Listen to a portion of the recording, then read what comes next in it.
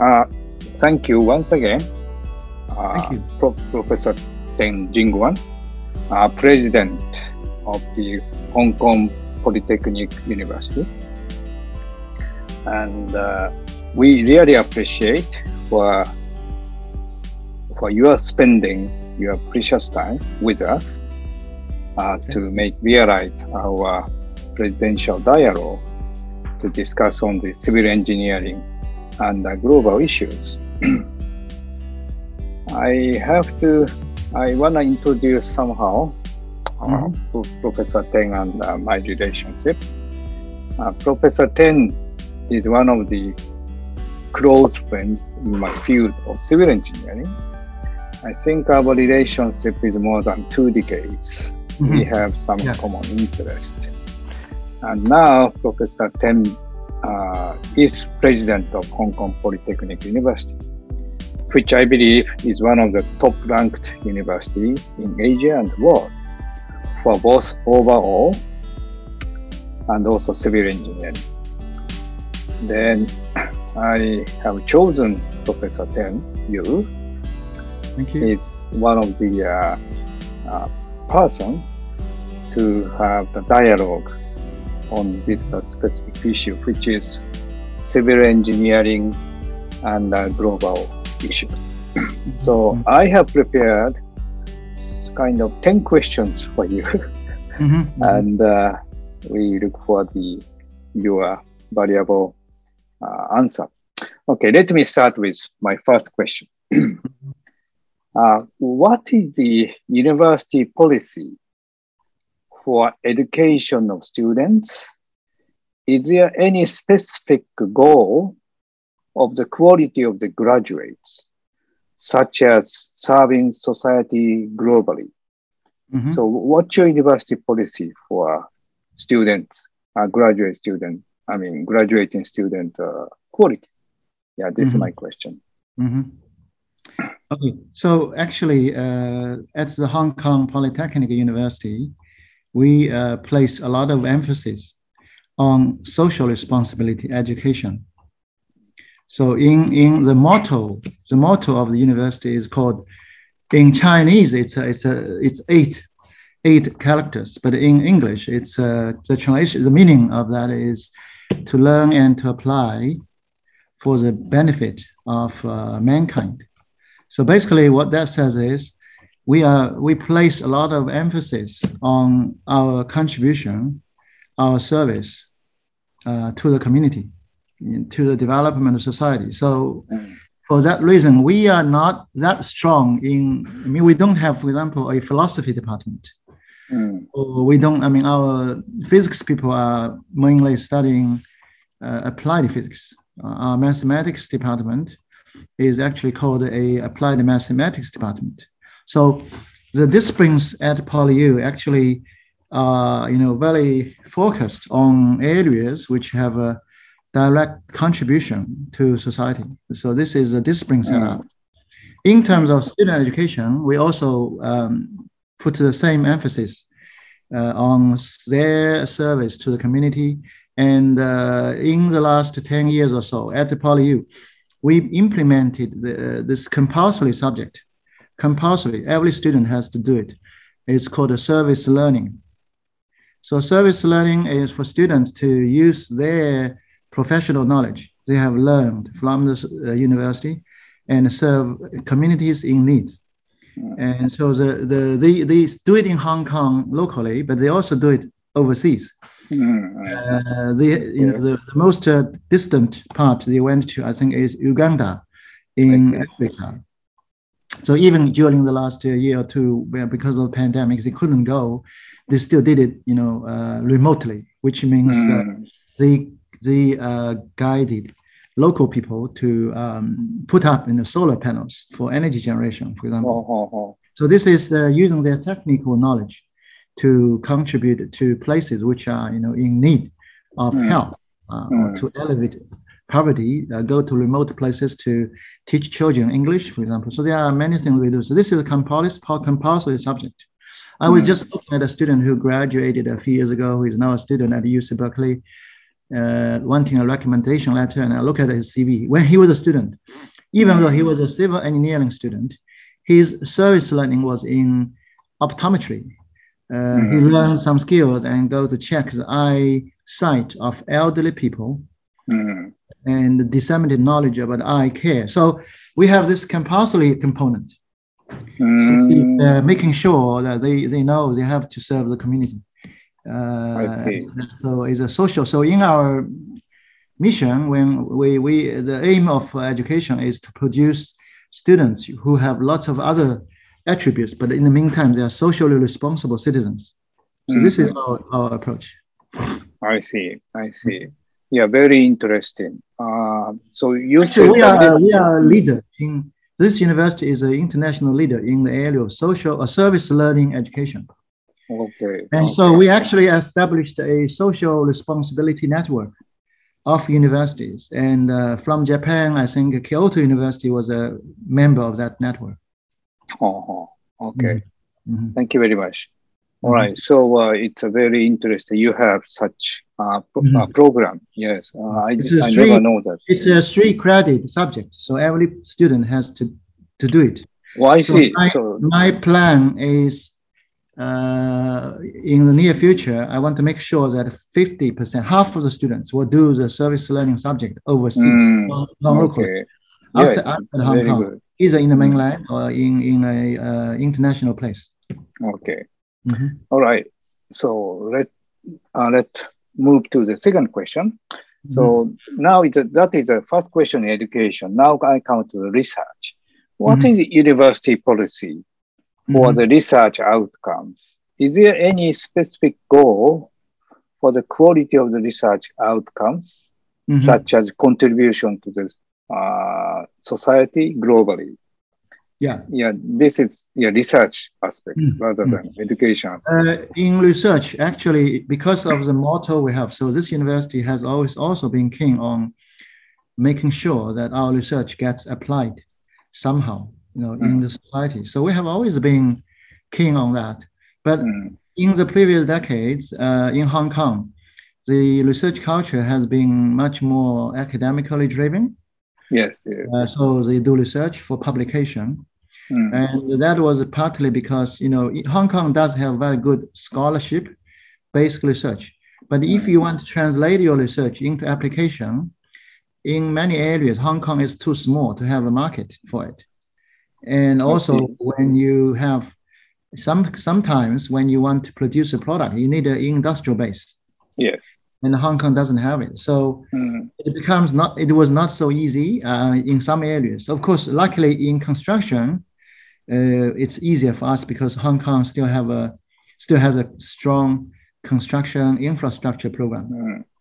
So, but over the last years back, when we have a university grants committee which funds the universities, and under which there is a council called the Research Grants Council, which funds research projects.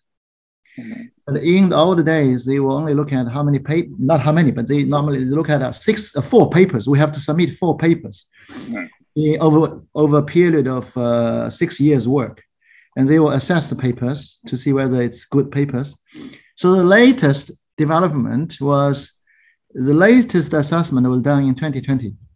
And again, everybody submitted 4 papers, and they will rate the papers to determine whether a paper is world leading or internationally excellent. So world leading gives the mark 4 marks, international excellence 3 marks. Now they will do the mark calculation of the scores, and eventually this will determine about 20% of our budget. So it's quite significant. But in the latest, so they look at the quality, they don't look at the numbers much. But in the latest round, they also look at the societal impact. And that was 15%. 15%. 15%. And so we have had some recent discussions. My view is that this percentage should not be the same for all disciplines. Because for some disciplines, contribution is much more direct. For some disciplines, that's right. It's a little more difficult. Yes. But so we do have increasing emphasis on application research. And so I think in the next research assessment exercise, they can only increase, they cannot decrease this component. I see. But how do you quantify 15%? Yeah, how do you know? How do you measure? For every we call cost center. For example, civil engineering is a cost center, and you submit your document to the assessment panel, and then you will write about, they call this impact cases. So for structural engineering, will write about what research we did and how it got used. I see. So, for example, if your research is adopted by international design codes, that's impact. If your research on monitoring is used on the Chiang Mai Bridge, that's called impact. I see. You write a story, and the panel will read your story and make a judgment. So it's quite holistic. Very good. And later on, this will probably increase in the future. And in fact, I think there was like 21 units we took part in, and in 14 of them, polyuse impact was world leading, which means 4 out of 4 marks. So we do quite well. We do very well in this area, and about 70% of our research was rated as world leading or internationally excellent. We had 70%. Hong Kong U, which is the topmost university in Hong Kong, they had a 75%. So it's not too different now. The major universities in Hong Kong are quite similar in terms of the research achievement. Okay. So I think naturally Hong Kong is rather area-wise, geographically small city. So once you have some contribution, most of the contribution beyond the Hong Kong, I believe. How many of them roughly it's international contribution? I think it depends, because I know that a lot of them maybe is impact on the Chinese mainland. I see. And like for myself, our work goes into the Chinese national code, but they also got accepted by ACI, UK, European. So that's international also. I think I cannot tell you the overall ratio or something, but anyway, because people in Hong Kong, all our professors, 99%, I guess, they had some overseas experience, so they normally are quite well connected. Yes. In addition, I think in the future, the translation of research into application become maybe easier, because over the last few years, the government has been talking about the central government and the local government has been talking about developing Hong Kong into an innovation and technology center. And the way to go is for Hong Kong to combine its basic research with the industrial basis and the huge market in the mainland or in the Pearl Delta. Okay. So roughly contribution to the mainland China and the contribution to the rest of the world. Which is bigger? Mainland? I think maybe mainland may be bigger. Mainland. We have a lot of collaboration. Yes, I know. University in Hong Kong and those in the mainland. For example, we have a space program, and the lunar mission of China, Chang'e 3, 4, and 5. For each of them, my university researched and produced some key components. So for the latest lunar mission, Chang'e 5, we made the robotic arm that took the lunar soil, they call it Regulus, and we also put into a container we designed. So that action was the most critical part of the mission. The machine was made by us. And then for our mission, the national mission to Mars, we contributed in 2 areas. One is the choice of the landing site. I see. Because we have a department of surveying and geoinformatics. The only geoinformatics department in Hong Kong. And then we have then we also developed the surveillance camera for the landing process. So this impact on the mainland. I think because we have more direct collaboration. So that's why in the future, this will be more.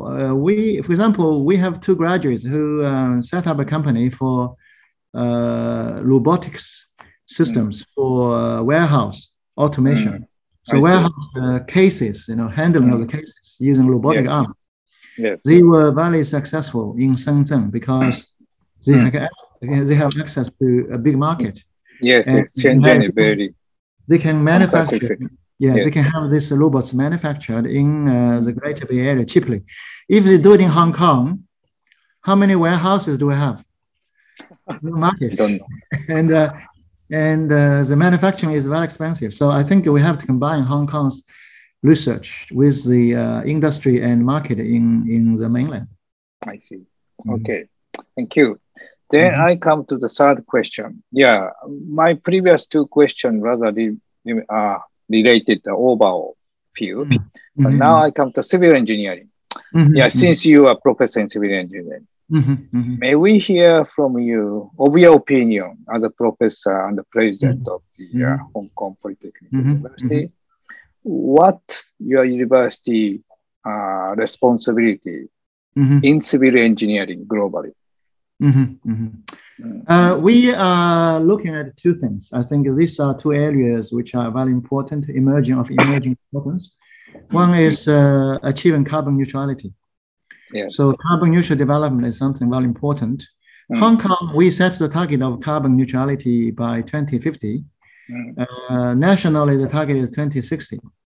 And we understand, in fact, about a quarter of carbon emissions comes from the use of construction materials, plus a bit of transportation, stuff like that. So if we can use more durable materials and higher strength materials, we have the ability to maybe, for example, halve the carbon emission per person per year. And this is an area I think it's very important from many different perspectives, and civil engineering people can make a lot of contributions.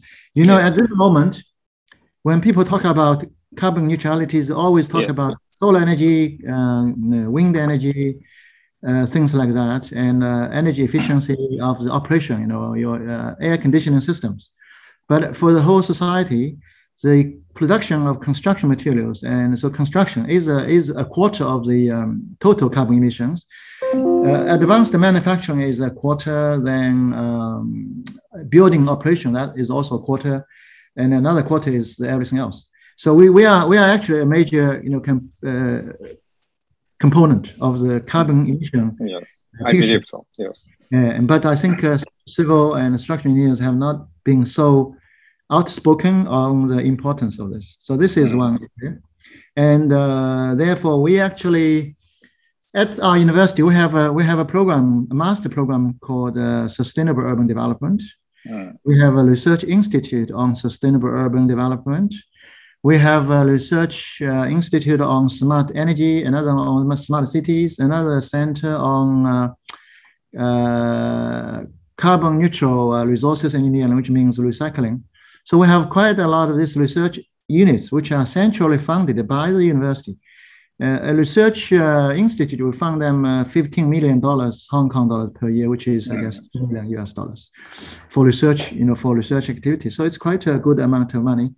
So carbon neutrality is a very major thing. And also for the PolyU campus, we are working on setting a target, which we're looking at like 2045, a few years earlier than the society, to reach carbon neutrality.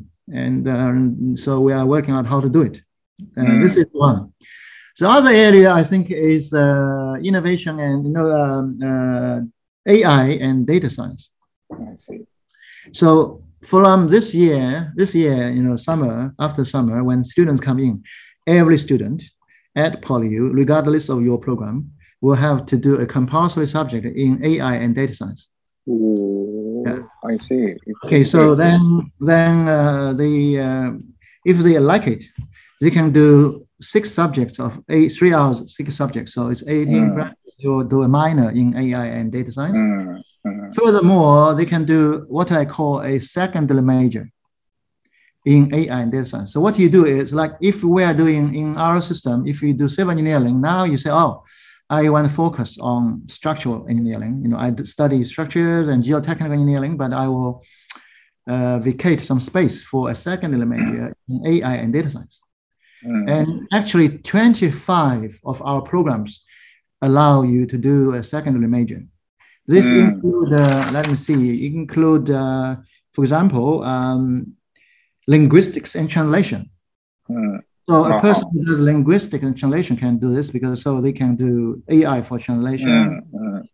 You have a student doing design, they can also do it. Yes. So in our area, we have civil engineering with AI and data science also, focusing on mobility, transportation. We have a building engineering management. That program is more to do with construction sites. And they also allow you to do AI and data science because the BIM is already a data-driven process. Yes, yes. So AI and data science is one major thing. And the other one is back to the issue of knowledge transfer and the startup companies. So we allow students to do a secondary major in the same way in what we call innovation and entrepreneurship. Here, every student, when they come in, they will also have to do a compulsory subject on innovation and entrepreneurship. I see. Every student. It's only a 1 credit subject. AI and data science is a 2 credit subject. They have to do this compulsory subject. So these are the 2 areas we want to focus on in education and research. Yeah, this is every student, not only civil, but for university. Yeah, all university students. Okay. And in civil engineering, of course, our research, in my view, it's one is carbon neutrality in research. One is the use of AI and data science. And if you look at a final division, the use of new materials. These are, in my view, right. related to civil and structural engineering. These are new directions.